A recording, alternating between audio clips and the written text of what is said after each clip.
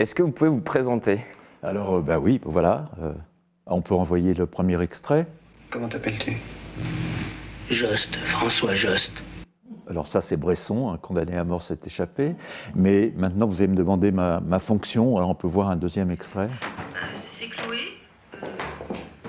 Parlez. Oui, Chloé, docteur Jost, votre psy. Donc si je comprends bien, soit vous m'appelez à 8h du matin, soit vous oubliez de venir à notre séance. Voilà, alors ça c'est le deuxième extrait, j'ai choisi parce que effectivement le psychanalyste s'appelle Jost et c'est intervenu profilage après que j'ai fait une étude sur la fiction pour TF1. Donc je n'ai jamais su si c'était volontaire ou non, mais j'ai vu comme une sorte de clin d'œil le fait que au téléphone soit François Jost qui réponde. Voilà, donc ça veut dire ça évidemment que je m'intéresse à la fiction. Alors je vais me présenter en faisant un petit retour en arrière, parler de ma vie. Vous inquiétez pas, je ne vais pas tout dire.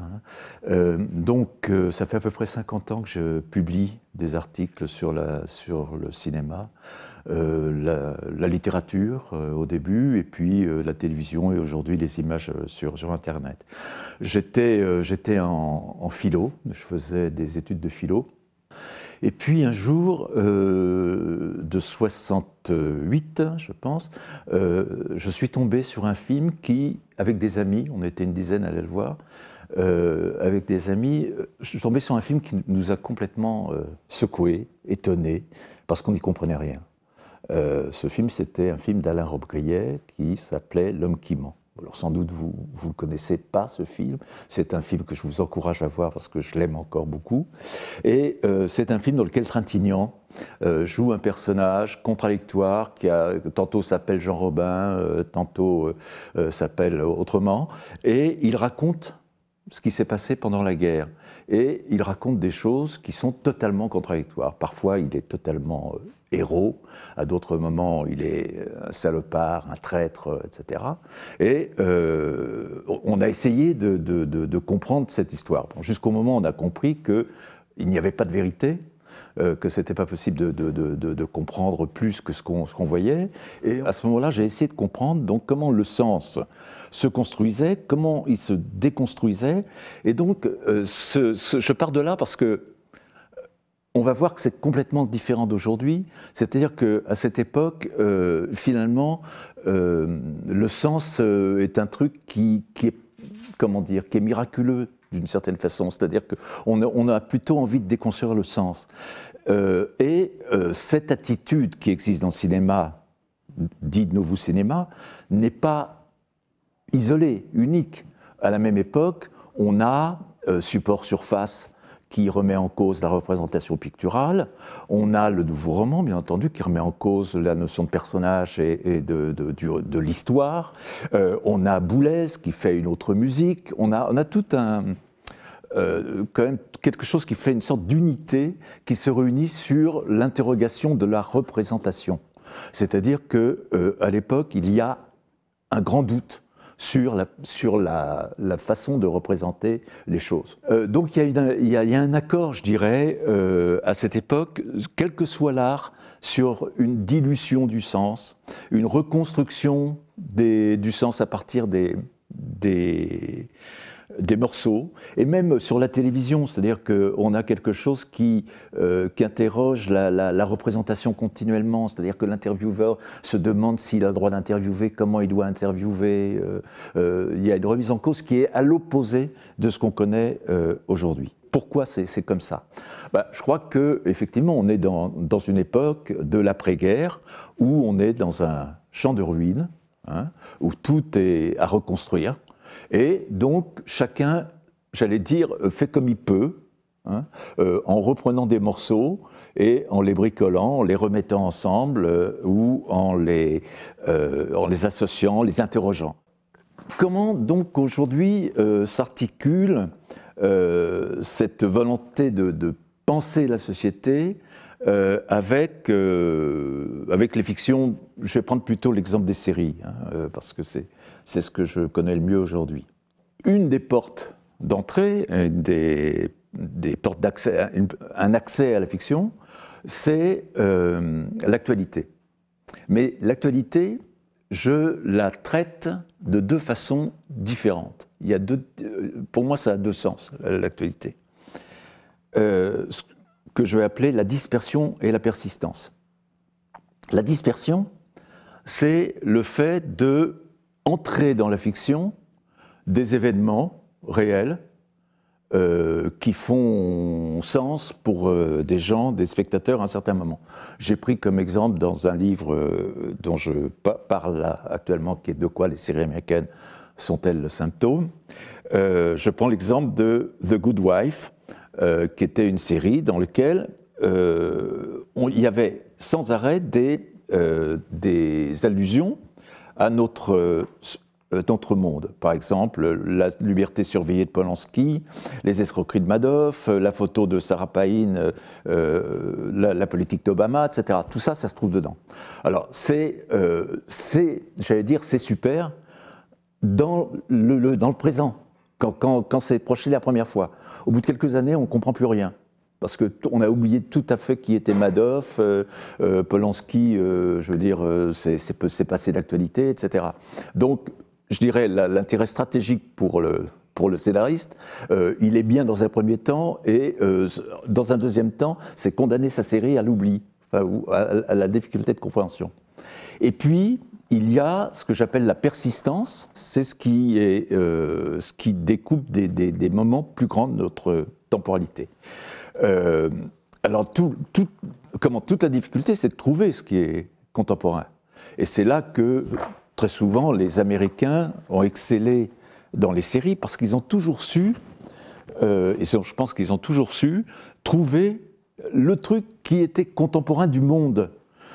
Évidemment, par exemple, pour prendre le truc le plus récent, 2001. 2001, les tours jumelles, l'écroulement des deux tours jumelles.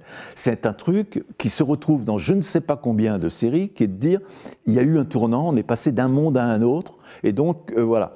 Et ça motive tout. Ça motive les caractères des personnages qui sont beaucoup plus brutaux qu'ils l'auraient été, mais parce qu'on est dans une situation différente. Ça motive les histoires, etc. Vont être développés un certain nombre de thèmes, comme le complot, qui est dans Bones, dans Prison Break, dans Heroes, etc. Le rejet des élites, ces bâtards de Washington qui font rien pour nous, ça c'est dans Prison Break, et différentes choses comme ça. Les scénaristes français n'ont pas trouvé l'événement ou les événements qui changent tout. Je veux dire. Bon, ça c'est pour la relation de représentation du monde par le scénario. Maintenant, il y a l'autre aspect qui est le symptôme. Donc on ne va pas considérer que ce qui est important, c'est la représentation ou ce qui nous renvoie à notre monde, mais c'est ce que ne dit pas, ce que le scénario ne dit pas, mais que peut-être le théoricien peut voir. Alors, j'en donne un exemple dans ce petit livre qui s'appelle « De quoi les séries américaines sont-elles le symptôme ?», qui est l'arrivée, dans la fin des années 90, des profilers. Il y a toute une série de séries qui vont traiter de la capacité de l'enquêteur à se mettre dans la tête des gens. Alors, bon, il y a Profiler en 97, il y a The Inside, qui en français s'appelle Dans la tête des tueurs, qui raconte l'histoire de Rebecca Locke, recrutée par le VCU, Violence Crimes Unit. Il y a la même année, en 2006, Medium, il y a Le Mentaliste, il y a... bon, il y en a plein. Dans une version que je trouve assez amusante aussi, True Blood, qui est autre chose, mais où la serveuse qui joue le rôle principal dans True Blood a une maladie, c'est qu'elle entend tout ce qu'il y a dans la tête des gens. C'est terrible parce qu'elle ne voudrait pas parfois, mais elle entend tout ce qui se passe dans la tête des gens.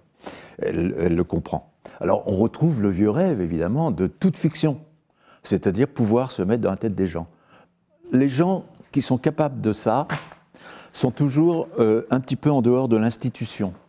C'est-à-dire que tous ces policiers dont j'ai parlé, ils ont été à un moment dans tel service, mais ils ont été virés. Ils ont des méthodes qui contredisent, par exemple, Patrick Jane, dans Mentaliste, rentre en conflit avec une police plus classique, parce que lui, il est capable d'être dans la tête des gens. Donc ils sont tous un peu dissidents par rapport aux institutions. Et les institutions, c'est assez intéressant de voir ça, les institutions sont fautives. Et donc, pour moi, tout ça, c'est le symptôme de la volonté inassouvie de trouver de la transparence. Dernière chose, dans le développement technologique des séries aujourd'hui, de la fiction aujourd'hui, il y a deux choses qui sont possibles et qui n'étaient pas possibles avant. D'une part, le binge-watching, c'est-à-dire accumuler les épisodes d'une série, et le speed-watching, c'est-à-dire le passer en accéléré, hein, que YouTube permet. Alors c'est intéressant parce que ces deux attitudes-là, binge-watching et speed-watching. D'une part, elles nient un peu ce qu'est la série, parce qu'elles font des séries, des grands films.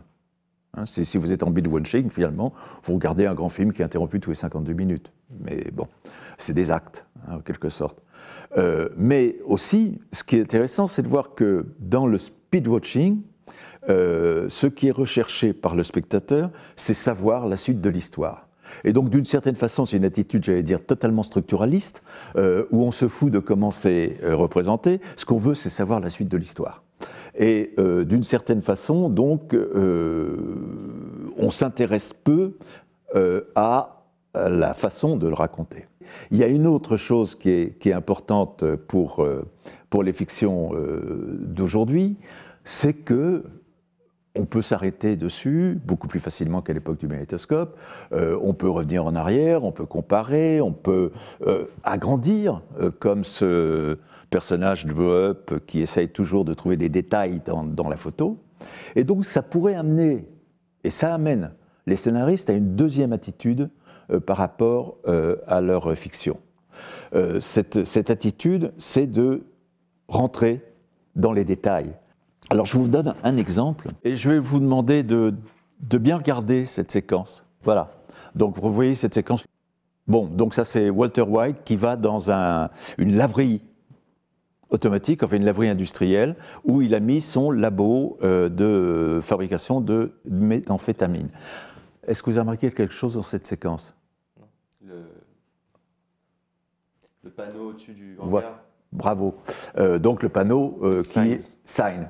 Hein, donc, bravo, parce qu'en général, personne ne le voit. Bah, je m'attendais à ce qu'il fallait. J'avais compris qu'il fallait regarder au second plan. Voilà.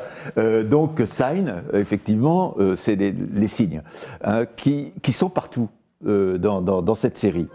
Alors, par exemple, déjà, rien que là, le choix de la laverie automatique, hein, qui est un truc pour faire de la drogue, pour laver, pour blanchir de l'argent. Hein, donc, il aurait pu prendre n'importe quelle usine, mais non, c'est pour blanchir de l'argent.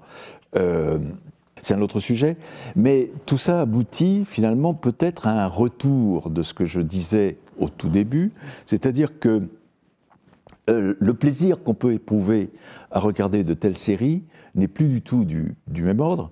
Je dirais que c'est un plaisir musical, on peut dire aussi pictural, mais j'aime bien dire que c'est musical au sens où on peut l'entendre quand on parle, par exemple, d'un opéra de Wagner ou d'un opéra d'Alban Berg. C'est-à-dire qu'on a des motifs qui s'attachent aux personnages, qui se détachent, qui se complètent, qui se contredisent, etc. Et j'allais dire, ça gêne personne. Hein, c'est-à-dire qu'on peut dire, oui, mais ça c'est une vision d'un télo, etc. Oui, ok, mais ça ne gêne pas, c'est du facultatif. Hein, c'est en plus, c'est un supplément. Comme disait Arras, disait du détail que c'était une récompense. Bah oui, voilà, c'est des récompenses. Et voilà. Alors merci François, c'était vraiment passionnant cette diagonale à travers plusieurs décennies de recherche, et donc qu'il y a cette diagonale presque historique entre le déconstructivisme des années 70 jusqu'à l'avènement des séries américaines depuis, on va dire, les 20 dernières années.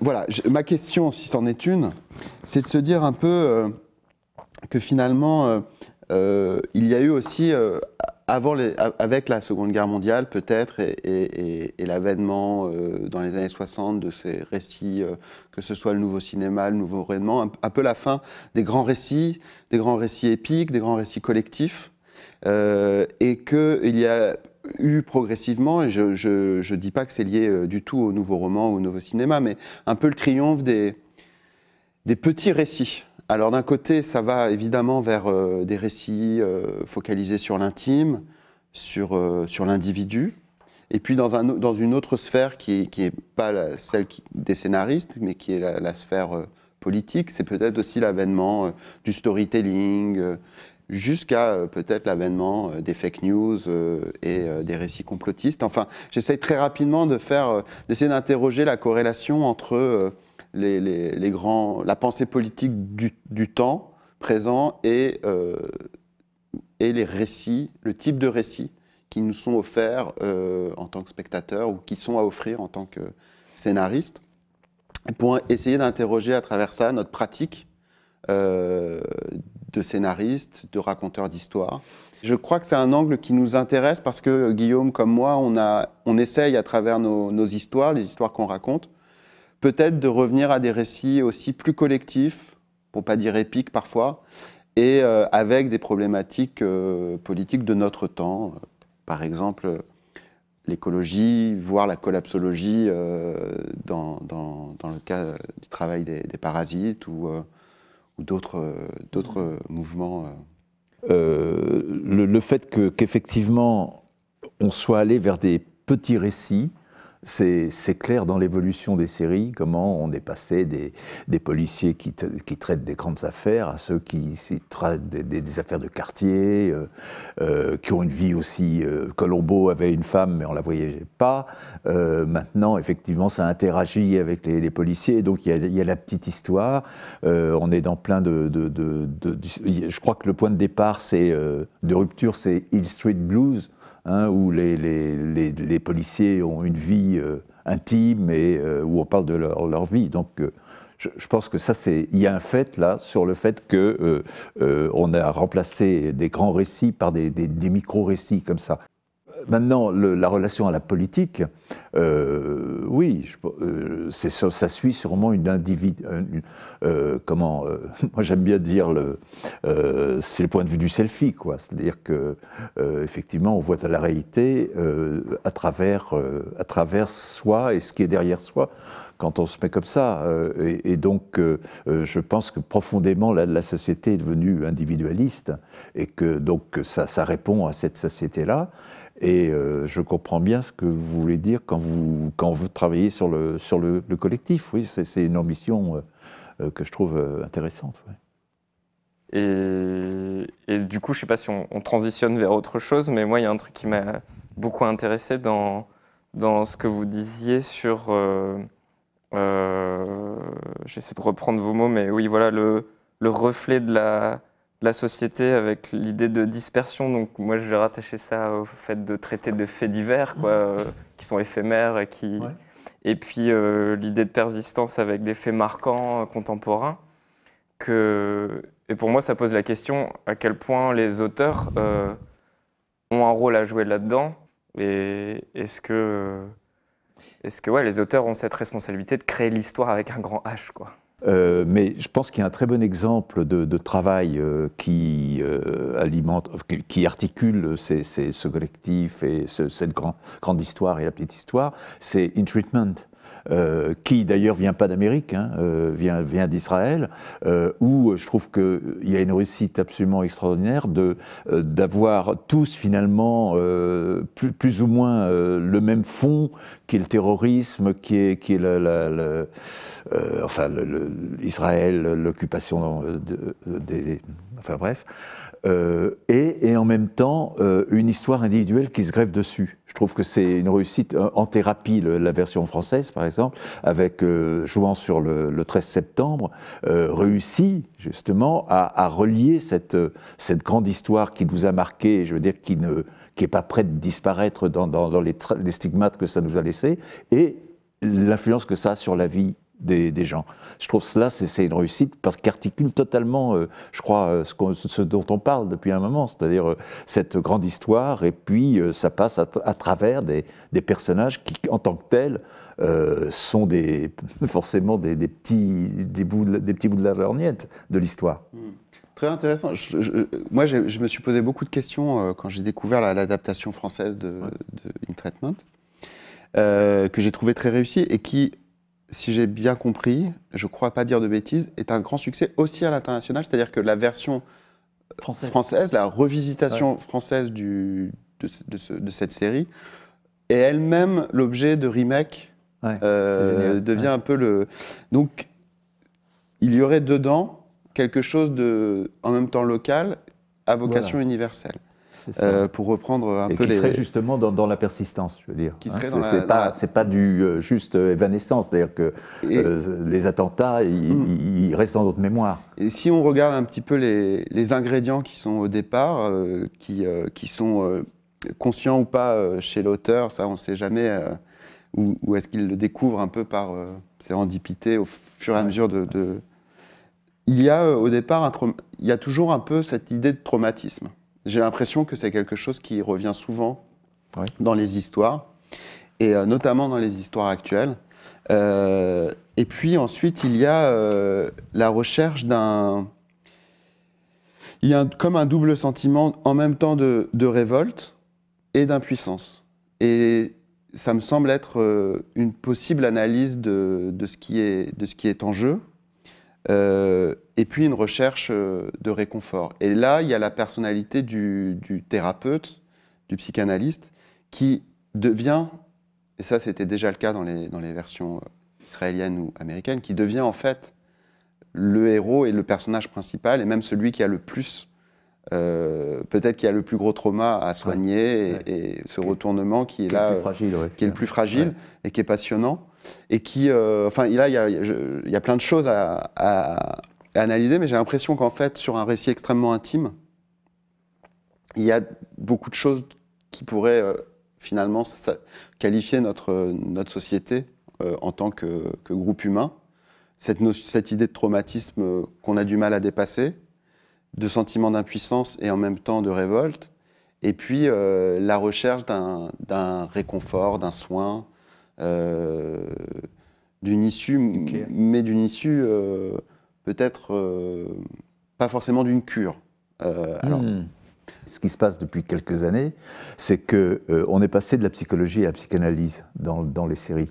Parce que la psychologie du personnage, ça a été pendant très longtemps ce qui meut le scénario. Et là maintenant, ce qui est presque partout, c'est qu'on est dans l'ère post-psychanalytique.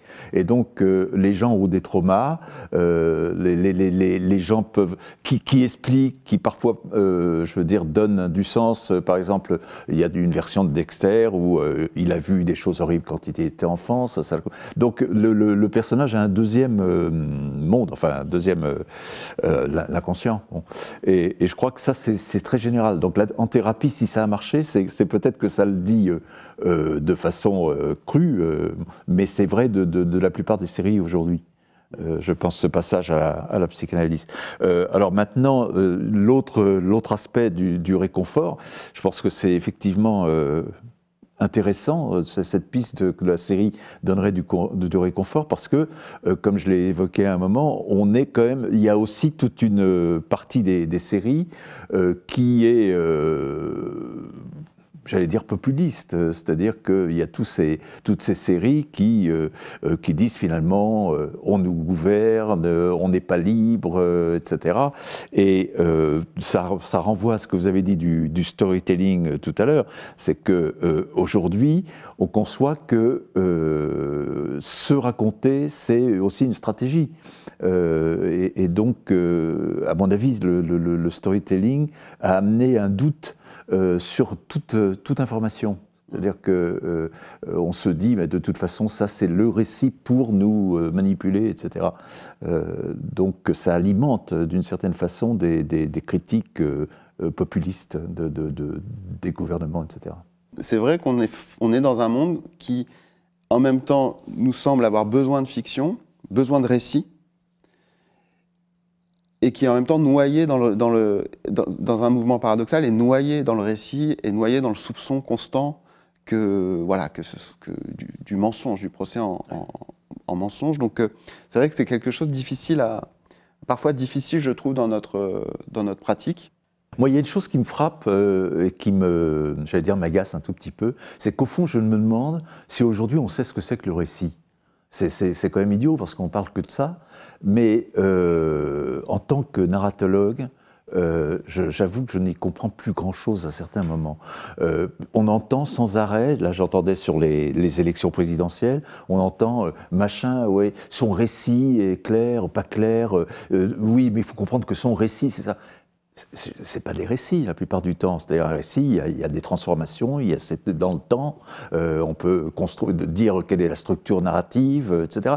Là, on parle du récit un peu n'importe comment. Et c'est devenu, effectivement, par le biais de l'importation du storytelling, le récit est un petit peu soupçonné d'être de manipulateur.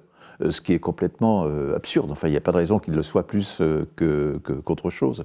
Donc, de même que... moi, je suis très... je tiens beaucoup aux mots. Il y a un mot qui revient tout le temps maintenant dans les médias, quand on parle, c'est le narratif. Alors, il y a le narratif de machin, c'est ça. Le narratif, c'est scandaleux de dire ça. Parce que le narratif, c'est narrative, ça veut dire le récit. Donc, pourquoi s'emmerder à dire un mot anglais qui est le nôtre? Donc, c'est le narratif. En revanche, quelque chose qui est narratif, ça s'oppose à quelque chose qui est descriptif. Donc, c'est tout à fait autre chose. Bon, je sens que cette bataille est perdue et que j'aurais beau râler là-dessus, je suis une minorité. Je vous suis complètement là-dessus. Et ça nous dépossède en plus. Nous qui cherchons à raconter des histoires en complicité avec le spectateur, sans le prendre en traître et en lui donnant un peu l'antidote du poison qu'on lui inocule. C'est vrai qu'on cherche notre place là-dedans, mais moi je pressens qu'elle est essentielle, qu'il faut se battre, que le combat, même s'il est perdu, il mérite d'être quand même mené. Oui, je pense. Tu veux dire qu'il y aurait une espèce d'éthique au scénariste à avoir pour ne pas se transformer en complotiste? Populiste. Alors là, j'essaye de développer, mais je suis pas... Je pense que il y a toujours eu, enfin, les groupes humains ont toujours eu besoin de récits et aussi de grands récits et aussi de grands récits qui structurent leur appréhension du monde, qui leur permet de trouver du sens. Et on a eu en tout cas nous, on a grandi, je pense, notamment dans une époque où il nous a semblé qu'un seul de ces grands récits avait triomphé. C'est quand même celui de l'individu et du libéralisme. Et avec ça est arrivé un flot de récits américains. Et c'est pas un hasard. Je pense par exemple, encore aujourd'hui, la prérogative des récits de super-héros, c'est toujours la même chose. C'est un homme providentiel, au sens que la Providence lui a offert des super-pouvoirs, qui a comme mission de sauver le commun des mortels, qui lui n'en a aucun et ne doit pas avoir même l'ambition d'agir et de transformer le monde dans lequel il vit. On voit bien que ces récits continuent à être le monnaie courante et même les plus triomphants d'un point de vue commercial. Et donc, oui, pour en revenir à peut-il y avoir une éthique du scénariste autre que le simple fait d'écrire des bonnes histoires et de s'amuser peut-être aussi avec l'esthétique, avec la narration? Il me semble que oui, mais ça, chacun doit se positionner et c'est une question éminemment politique et donc éminemment personnelle. Mais oui, je pense que c'est essentiel d'essayer de se positionner par rapport à ces grands enjeux. Et tu saurais la définir un peu comme l'éthique du journaliste et l'éthique du scénariste? Enfin, qu'est-ce que serait l'éthique du scénariste? Ben, pour moi, l'éthique du scénariste, elle est d'essayer de répondre à une question assez vertigineuse, qui est que faire justement face à cette ère, on peut dire, où la vérité a perdu, où tout semble mensonge, où on est abreuvé de récits à dimension, on va dire, commerciale, même s'il s'agit de vendre un homme politique ou... Voilà, c'est peut-être moins immédiatement évident, mais on voit bien que ce sont à peu près les mêmes mécanismes. Que faire pour offrir des récits plus sincères, plus honnêtes? Mais non, mais je trouve cette question de l'éthique, elle est à la fois nécessaire et très... Enfin, il faut faire très gaffe. Parce que ce que je trouve, comment dire, il ne faut pas qu'il y ait une morale qui devienne une censure. Parce qu'en fait, très vite, si on touche les questions d'éthique, on arrive aussi aux questions de censure. Dire on n'a pas le droit de dire ça. Il y a actuellement, je veux dire, aux États-Unis quand même, des choses qu'on n'a pas le droit de dire, des femmes ou des hommes, etc. Et ça, c'est une régression quand même, me semble-t-il. Non? Si, sûrement. Sûrement. Oui, je suis d'accord et je pense qu'effectivement, il ne faut surtout pas que ça devienne une moraline. Ouais, c'est ça, ouais. Maintenant, se poser la question de... Quand on raconte des histoires et quand ça devient un métier, se poser la question de comment on se positionne dans un ensemble, une époque et aussi une période où les histoires sont en même temps omniprésentes et en même temps indispensables et où la vérité est constamment trafiquée. Je pense qu'on ne peut pas échapper à ces questionnements. Oui, mais là, vous faites quand même comme si vous étiez entièrement libre. C'est-à-dire comme si vous apportiez un projet comme vous vouliez, et puis qui se fait, etc. C'est pas la réalité. Non, c'est pas la réalité, bien sûr. Mais donc, je veux dire, qu'est-ce que la liberté?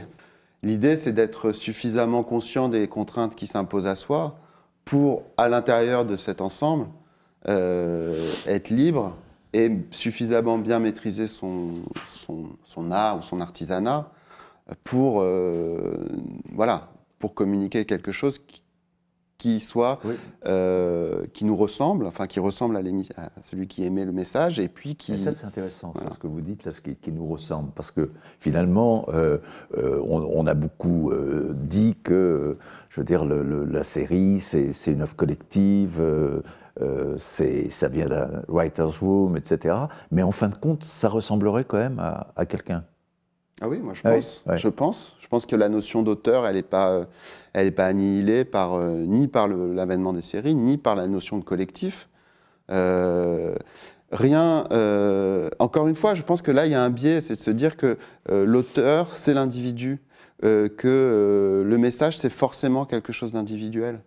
Je crois qu'il y a aussi un besoin de se reposer la question du collectif. Le collectif n'est pas forcément...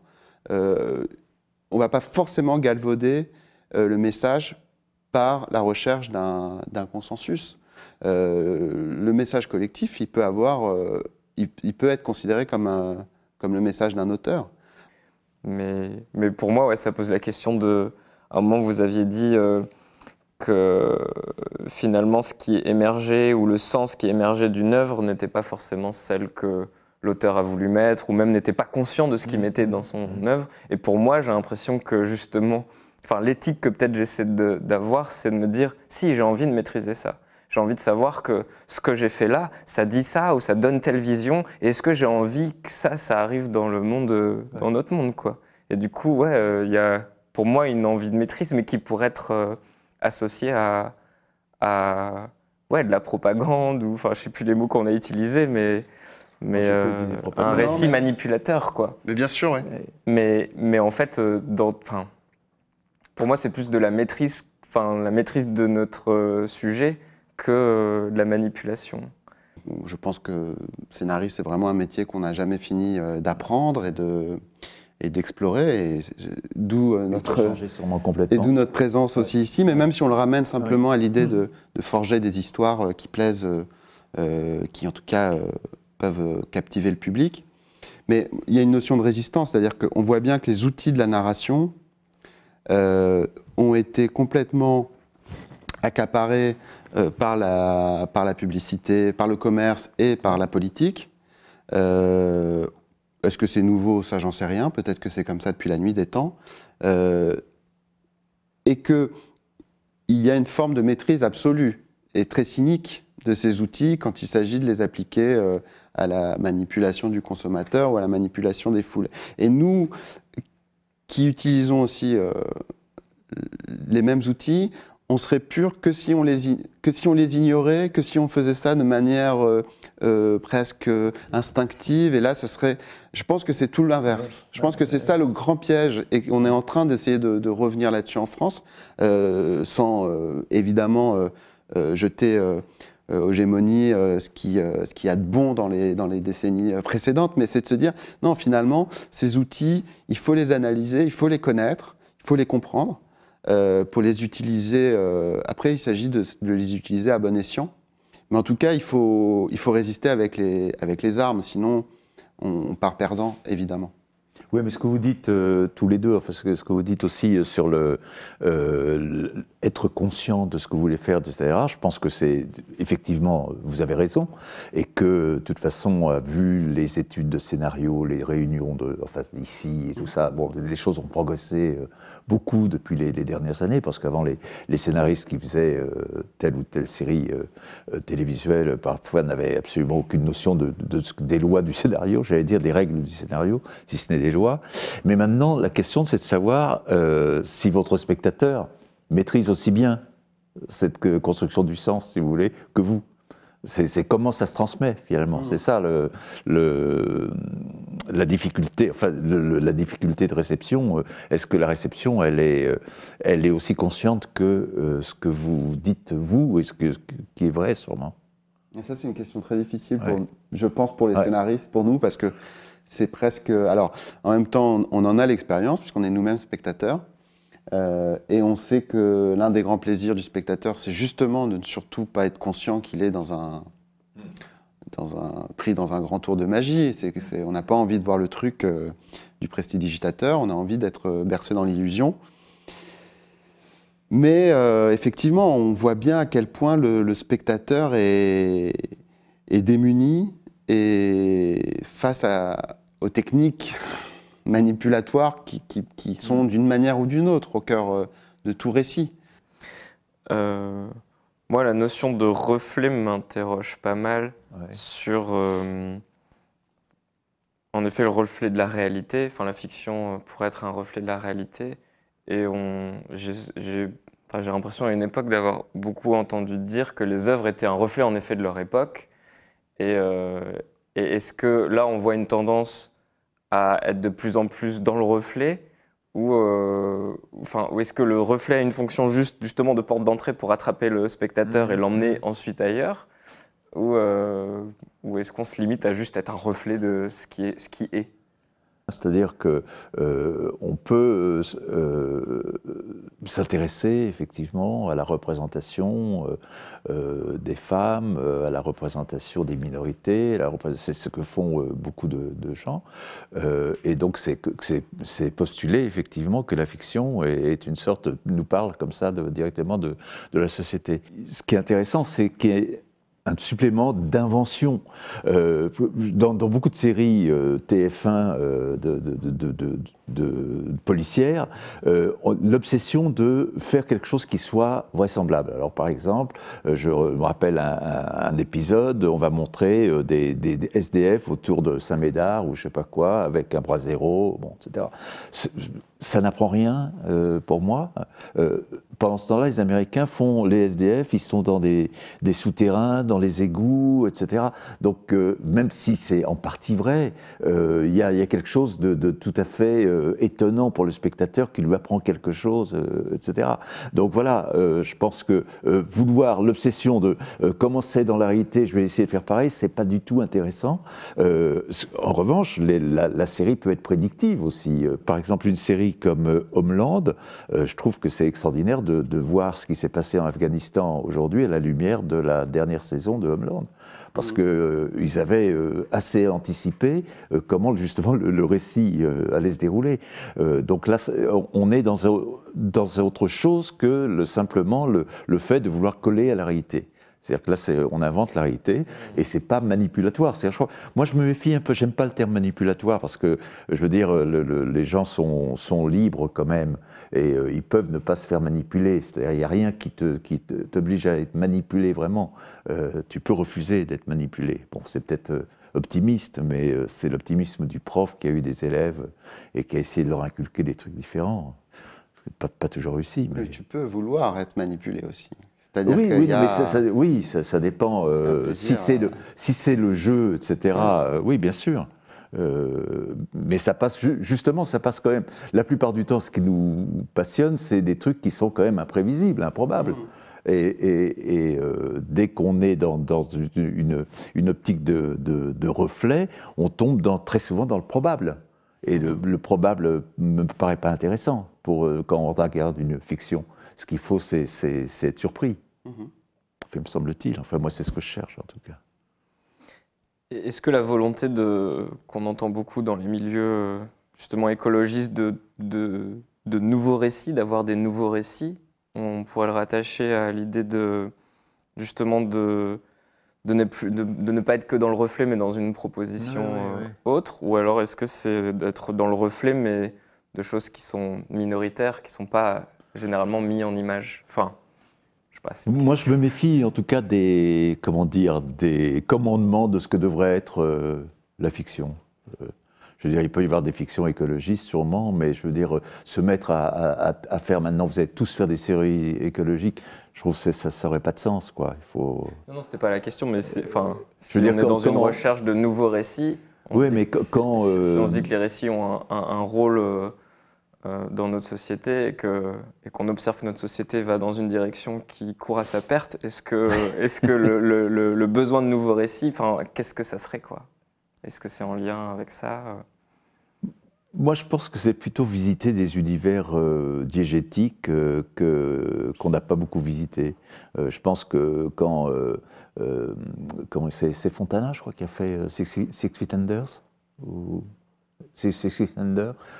quand on fait tout d'un coup l'histoire d'une famille de croque-morts, etc., ça a marqué, parce que c'est vraiment quelque chose qu'on n'avait pas imaginé, et on n'avait pas imaginé que parler de la mort 52 minutes, pendant 52 minutes, ça serait intéressant pour les gens.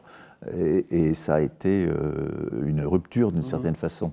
Donc pour moi, c'est ça, les nouvelles fictions, c'est surtout d'aller chercher des terrains où on est totalement étonné parce qu'on n'a pas du tout parcouru ce type de pays, comme je disais tout à l'heure.